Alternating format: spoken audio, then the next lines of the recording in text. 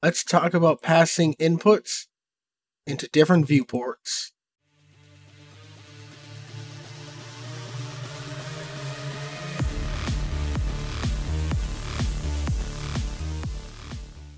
Alright, so for the first instance that I'm going to show you here, I'm using a canvas layer and a texture rect here. So the canvas layer is just, of course, displaying this over my screen. Why has this moved? Transform, position, stop that.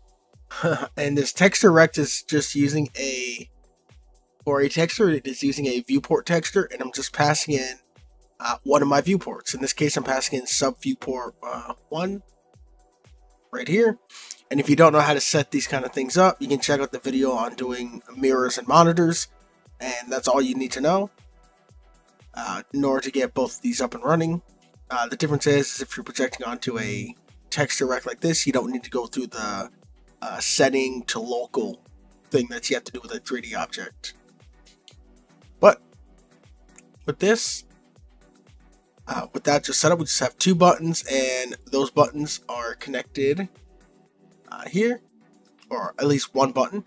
And all I'm doing is whenever I press that top button, I'm going to increase my count variable by 1, and that's going to update the label so you can visually see the number go up. And not only that, when we're passing input through, right, when that button gets GUI input of some sort, I'm going to post this image into my output console down here. And if you didn't know how to do that, that's how you do it. You can use print rich, and then you can use any kind of BB code. In my case, I'm just using the image tag and passing in an image, just to make the output a little more interesting. Right, so when I run this, and my main script just has it set so I can hit spacebar or enter, because I'm just using the UI accept. So when it's gone in the top left corner, then I'm not passing any input, and when it's there, I am going to pass input.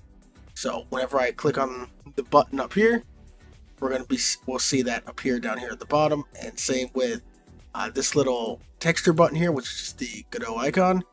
We're just going to print out GUI to show that we are getting separate input for that button, or that texture rect, as opposed to my button up top, and then the button in the middle does absolutely nothing, and you'll see that doing nothing.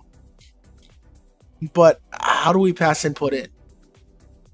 Well, here on my main, you can ignore the POS 1 and 2. That's I'm just using that for moving it in and out of frame. So you can ignore that. This is just getting that texture rect that has the viewport put on it. And these are my two viewports that I'll be using as examples for you today. And I'm using a Boolean to determine whether or not I can push input. So when I am using tablet, I'll push input, and when I'm not, I won't. And the way this is set up is inside of my input event. It's as simple. If using tablet and I hit my UI accept, I'll adjust the position, I'll change my Boolean. Else, I'm not using my tablet. I'll go ahead and, if I'm hitting the UI accept button again, I'll use the POS2 to move it and change my Boolean here. So this allows me to change it on and off, whether I'm using it or not. And all we need to do now is actually pass the input in, and this is actually extremely simple. So all I'm going to do is I'm going to get that first viewport. Remember, that's this one here. Subviewport is all it's called. It doesn't have anything else with it, right? I'm just going to grab that. So Subviewport. Oh, not that one. Sub_viewport.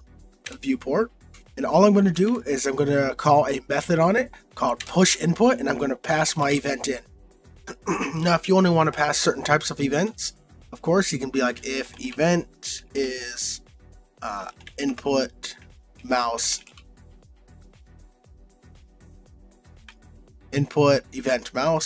button, right? And then just tap that in, then only your mouse clicks will be passed in, as an example. But I'm going to pass in everything. So of course I need the position and the clicks in this case.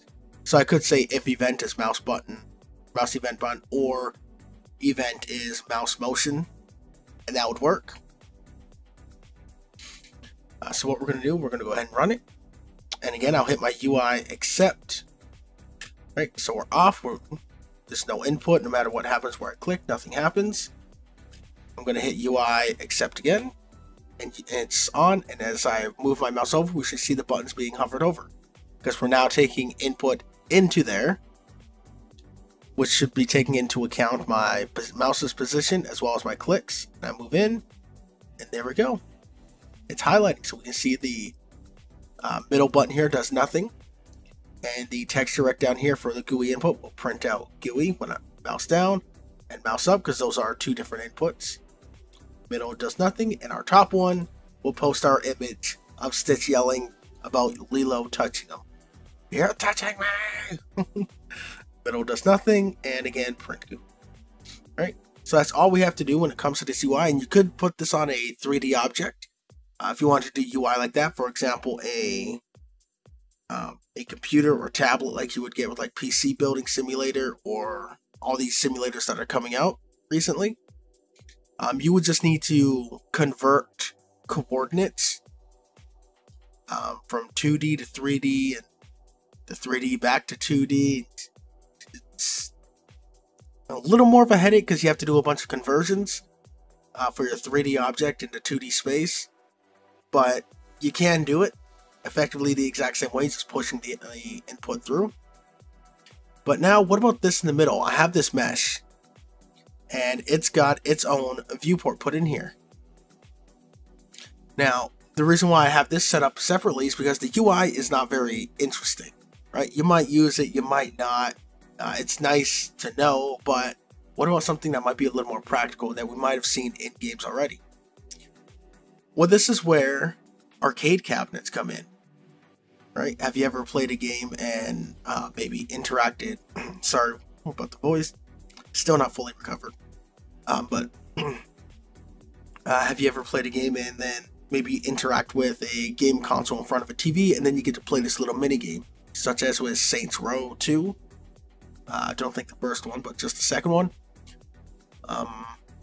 There's Grand Theft Auto San Andreas. Back at the Johnson house, there was a mini game you could play there, as well as I can't think of the name. It was a 2-player game. A Way Out, I think that was it. And that actually had arcade cabinets in it, a couple of those that you could interact with. And there's other games that have these arcade cabinets that you can interact with.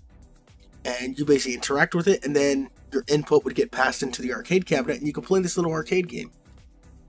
That's what we just learned. We can apply that here.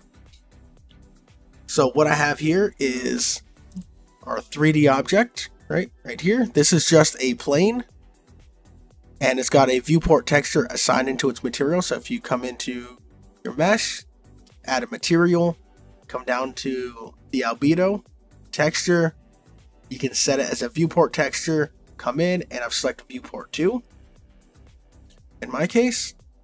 And that just has, if I open that up, that just has a character body and a camera, so I can move it around just so you can see it. Oh, bad. That should sort itself out in a moment anyway. But as we go ahead and run it, hopefully it sorts itself out. Otherwise, I'll have to pause and take a look here. Just a sec. I see what I did. When I clicked on that, I removed the viewport texture. So I'll just click on that again, hit Subviewport 2. There we go. Just reapply that. And if you are getting that pink, no texture look, again, you can go back and look at the mirrors and monitors video, and you can see the solutions for that as we went over that issue. But with this, I'm going to do the exact same thing. So I'm just going to grab my Subviewport 2. Remember, that's grabbing my second Subviewport node there. And I'm just going to do the same thing, just push input. And I'll come in. I'll hit my UI accept. Well, actually, wait. I'll wait. We don't have it up there in the corner, so we know it's not taking any input. And I hit my buttons, and absolutely nothing is happening. Nothing's moving. I'm going to hit my UI accept. So now I should be passing my input through. And there you go. I can now play around with my character here. Now, it is important to know you don't want to do this on, put your input on process, or physics process, because remember, we want to pass input through to it. And for that, we have to pass in our event. So on the character, what I've done is actually have this inside of the input, which is, in my opinion, is probably where that should go anyway. But there it is, right? We just put in input, we pass in the event, and I'm just saying if the event is an input event key, if the event is being pressed, and then in my case, I'm just checking if it's my left arrow or right arrow, or neither of them here. And my physics process is just handling my move and slide, while the input is changing my velocity for that. But that's it. I could come in here now and create a game for this little arcade cabinet, and it'll work perfectly fine, just like you would expect in any other game. So there you go. That's how we can pass input in to a sub viewport, either for some kind of UI reasons like we have at the top left, or maybe to make interactable objects or mini games within your game, like you see here in the middle, where we're projecting viewports onto 3D objects. Alright, and that'll do it for this. Fairly simple. Just got to remember the one line, get your viewport, sub viewport, push input, and pass your event in. Alright, so that'll do it here. Take care, have a good one, and I'll see you guys in the next one.